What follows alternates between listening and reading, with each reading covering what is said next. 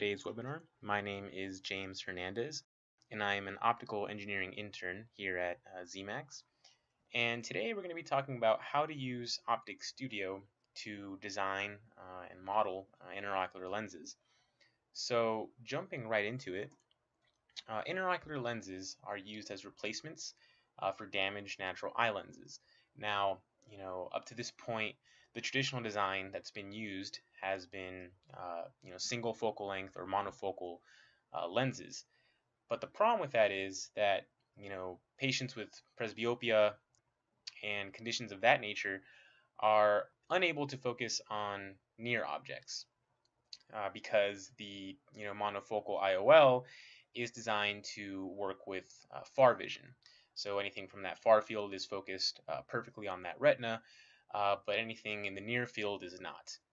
So, more modern techniques have provided another approach, and that is a multifocal IOL. Now, these lenses provide more than one optical power, which essentially allows the patient to focus on both near and distant objects. And for this reason, these types of lenses are called pseudo-accommodating intraocular lenses. So here in this webinar, we're going to present how one might design a diffractive slash refractive IOL. Now, this is the basis behind the multifocal IOL, essentially using diffraction, where the power of the lens arises from the refractive surface coupled with diffraction effects. Now, these diffractive multifocal lenses have a large number of concentric annular zones, where light passing through these zones interferes in a controlled way using optical steps. And here we'll just show that type of structure. So here you see those annular zones, and obviously this figure is exaggerated here. These zones are going to be micron sized, so they're definitely not going to appear that large. And in terms of that step structure, here's a figure demonstrating that again. By using these steps, we're able to control the interference between incident light and create these multiple focal points. Now, kind of the basis behind this, and this is going into, how OpticStudio can do this. The direction of propagation of these different diffractive orders may be predicted by the diffraction equation, where again, m is the diffractive order, t is the grading period, and the inverse of the line spacing d. And here's that equation down below. Now, the designer should note that the diffraction angle depends only on the period of the repetitive structure and wavelength, not the shape within that period. And that again is just going into kind of the theory behind diffraction, specifically even diffraction gratings. But the surface structure is what affects that diffraction efficiency, where that efficiency essentially describes the distribution of intensity between the multiple foci of a diffractive lens. Now, this is key here. This diffraction efficiency is not modeled by geometrical rays. Multiple diffractive orders can be modeled in OpticStudio using multiple configurations, but the efficiency is going to be assumed to be quote-unquote 100% for each. In order to calculate the efficiency for a given surface structure, which is going to take into account factors like the blaze angle, software other than OpticStudio should be used. Now, kind of going into how OpticStudio can be used to design these diffractive IOLs. Computer-generated diffractive surfaces allow the grading period to vary spatially across that surface, so that we can add diffractive power where it is needed. Now here, we're going to demonstrate the binary 2 surface. And the binary 2 surface allows the grading period to vary as a rotationally symmetric polynomial. And that binary 2 is commonly used for correcting aberrations. It does not model the wavelength scale groups directly, but rather it uses phase advance or delay represented by the surface locally to change the direction of propagation of any ray. And again, going back to what we mentioned earlier, scattering, efficiency, or multiple order diffraction is ignored. So kind of just breaking down what we're going to be doing in OpticStudio here in a bit. We're going to first simulate an average eye. Now OpticStudio comes with a sample eye model that we'll show here in a bit. Now once we get that up, we will replace the lens of that eye model with a binary 2. We'll use PMMA as our material type, which is kind of a common material that's used for a lot of IOLs. And we're going to say that our front surface is going to feature our diffractive power. And it's going to provide two foci corresponding to the zero diffraction order. That's going to be our far focus. And the first diffraction order. That's going to be our near focus. And again, our retina is obviously going to act as our image surface. Now, to simulate each of those diffraction orders and analyze the images produced by each, we're going to use, again, our multiple configurations. And then we're going to optimize for best RMS spot, RMS wavefront, and control longitudinal aberrations. And again, here is the sample model that we'll be using for the human eye. Now, this can be downloaded on the knowledge base article Zemax models of the human eye, and it's included along with other models, additional models, including a non-sequential model, so that can be downloaded there. And before we jump into designing this, we'll just show again the parameters that we're going to try to meet with our design. Again, our material is going to be PMMA.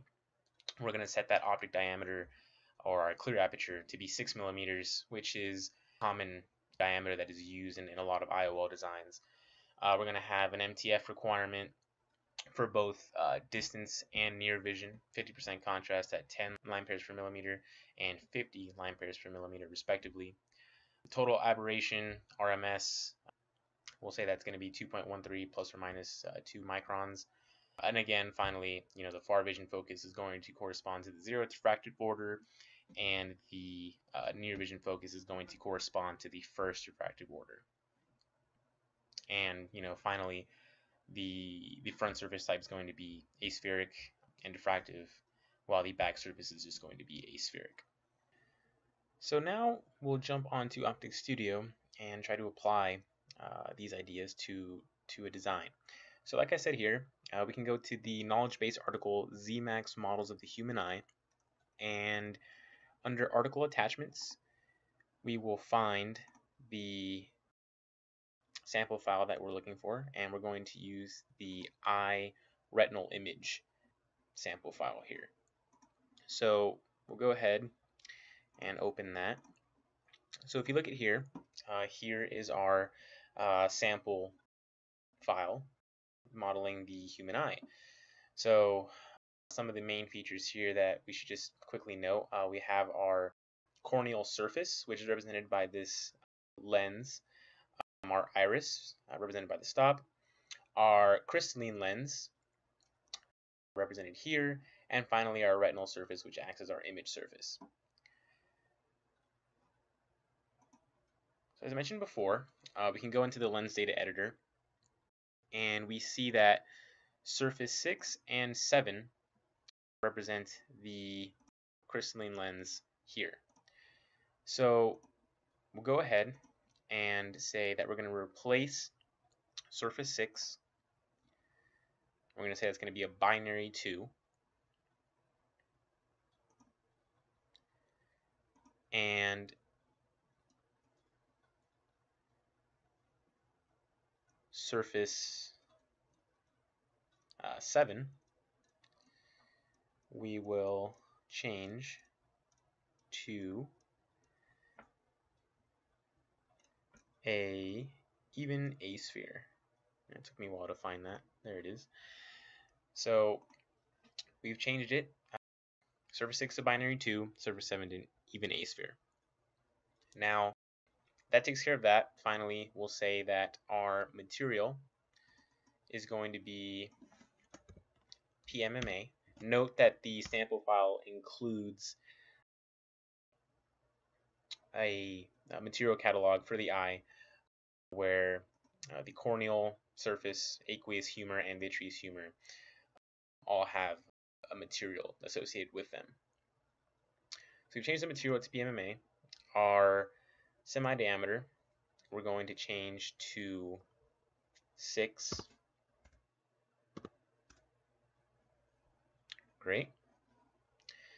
And then finally, before we start, trying to alter, radii and, coefficients and things like that, we'll first have to set up our multiple configurations to model the 0th order diffraction order and the first diffractive order. So kind of just jumping in to how you would do that, here is the multi-configuration editor that I've set up here. So for that surface 5,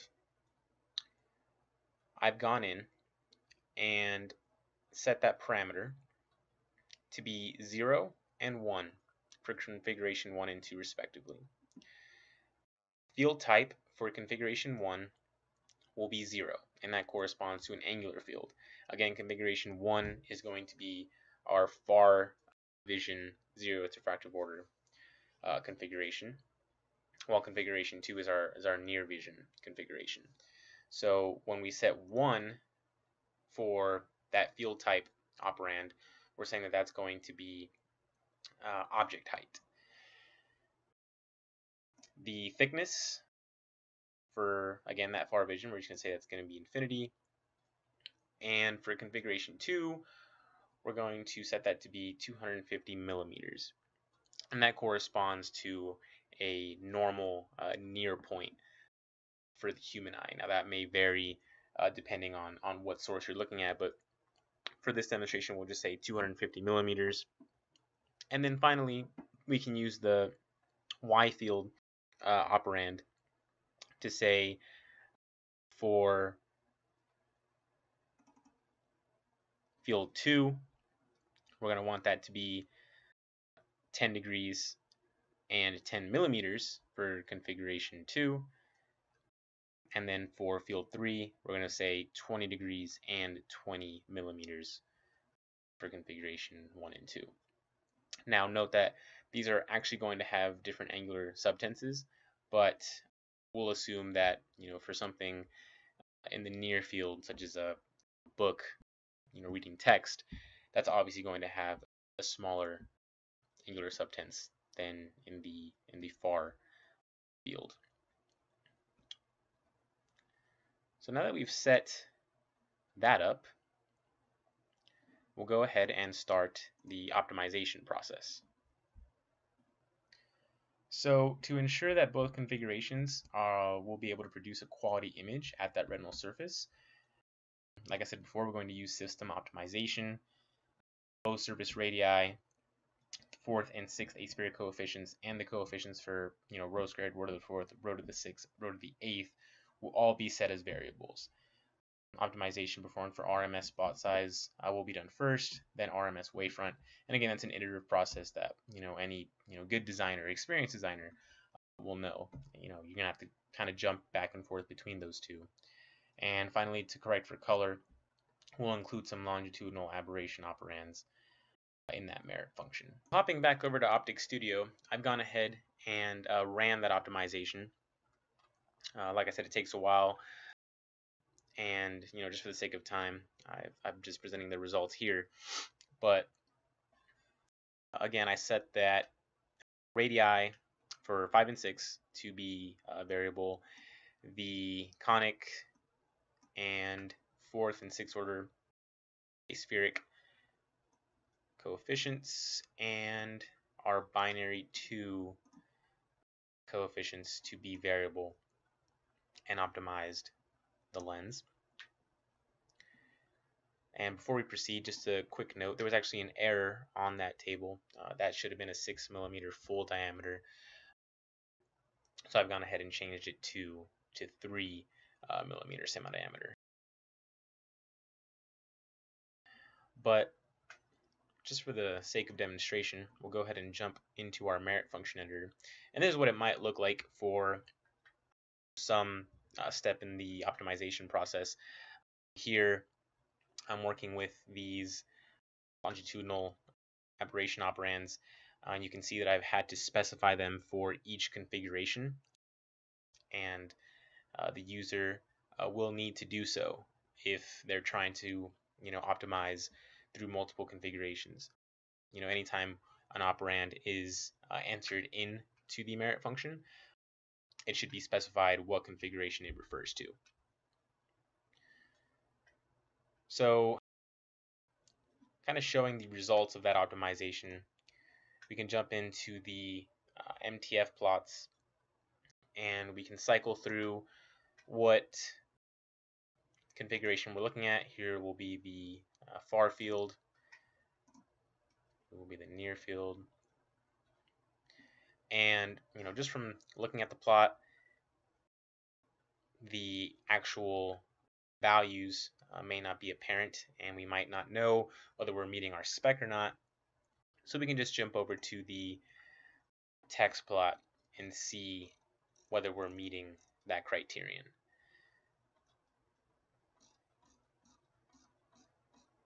And it'll show exactly what our value at each spatial frequency is. So that can be analyzed there. In terms of aberrations, we can go into our wavefront map. And again, we'll just dock that. We can go down here to the peak to valley measurement, and we'll see that our RMS values are located here. And again, we can just cycle through both configurations. And again, that value is given in waves, so one would need to multiply by the wavelength to get a value in microns. And again, a text file is included as well. So here, from our MTF plots and our wavefront maps, we can see that we fulfilled the parameters specified in the table a few slides earlier. Now, before we finish up, I just want to quickly touch on a bit of an interesting topic, and that is designing intraocular lenses for a specific patient where corneal topography measurements have been made. Now, in our previous demonstration, we designed our intraocular lens with an eye model that used just a standard lens to represent our corneal surface. Now, that's fine for the sake of demonstration, but one of the biggest things that a designer must consider when modeling an intraocular lens is balancing the aberration contribution between the corneal surface and the IOL. So let's say that a series of corneal topography measurements have been made, and a set of Zernike coefficients have been derived, which specifically show how a specific patient's corneal surface aberrates the incoming wavefront per incident light. So we can jump back in to our sample eye model, and you can see that I've done something where our file looks a bit different now. So instead of that corneal quote-unquote lens, I've gone ahead and replaced that with a paraxial surface and a Zernike standard phase. Now, paraxial surface has the same power as that previous corneal lens, and again, I've adjusted the thicknesses, taking into account the principal planes of the previous configuration. So everything has remained the same in terms of the power and the exact location of that corneal surface. But now one can use this Zernike standard phase to import specific Zernike coefficients that will aberrate the wavefront as dictated by those coefficients. And in doing so, the intraocular lens can be designed and optimized to correct for those specific aberrations contributed by that corneal surface of that patient.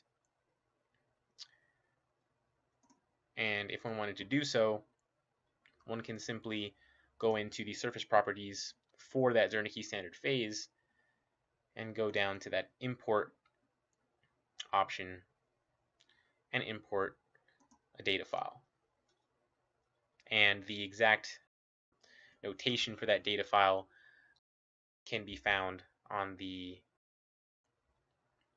Zemax help files for that Zernike standard phase surface. Essentially, it can be imported using a simple notepad file. And once that is done, the same process that we showed earlier, essentially switching that to binary 2 and an even A sphere, making those parameters variable. Again, the radii, the conic, aspheric coefficients, and the binary 2 coefficients, they can all be set to variable, and that optimization process can be run. And again, if a set of Zernike coefficients have been measured for, let's say, different pupil sizes, the multi-configuration editor can be used to set that up, and the optimization process can be done through all of those configurations. And with that, we'll go ahead and conclude this webinar. I want to thank all of you for watching, and I hope that I presented some useful knowledge, tips and tricks to designing your own intraocular lens in OpticStudio. Again, for more information, for a more detailed step-by-step process of this design, please refer to the knowledge base article Using Diffractive Surfaces to Model Intraocular Lenses,